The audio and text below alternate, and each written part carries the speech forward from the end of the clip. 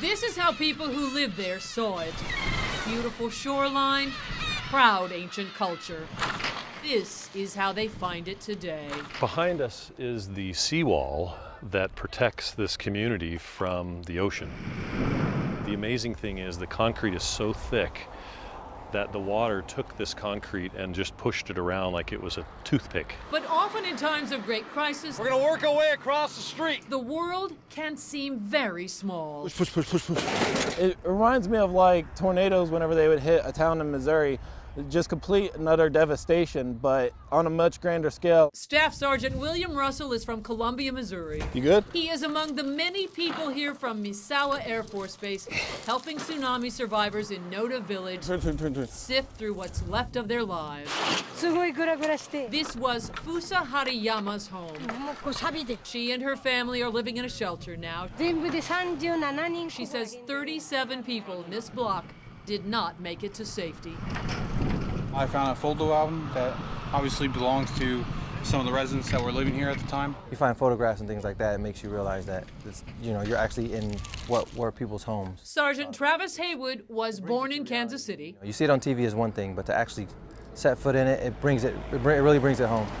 First, I thought it was just a typical, northern Japan small earthquake, but it didn't stop and it seemed to get more powerful. Matthew Bradley attended St. Mary's High School in Independence.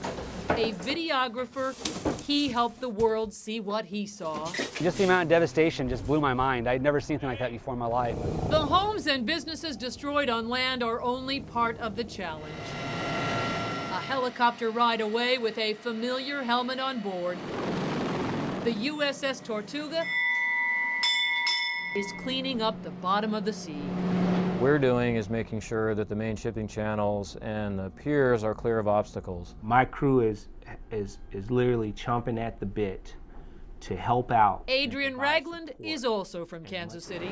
In fact, this aircraft carrier is practically a suburb. Born and raised in Kansas City, Missouri. Grew up in Raytown. Keith Madison Carter is the chaplain of this ship, capable of carrying 1,000 people. HTFN Pierce Latini from Grandview, Missouri. Eddie B from Lee Summit, Missouri. The people of Japan will not remember the hometowns of the people helping them. You ever see a tornado? It's like 20 times worse, isn't it? But they will never forget what they did here.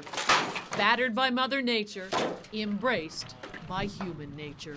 To us, it's pretty exciting just to be able to say that we played a significant role in helping this country to rebuild. Being a part of this volunteer project has been one of the greatest experiences in my 8-year career.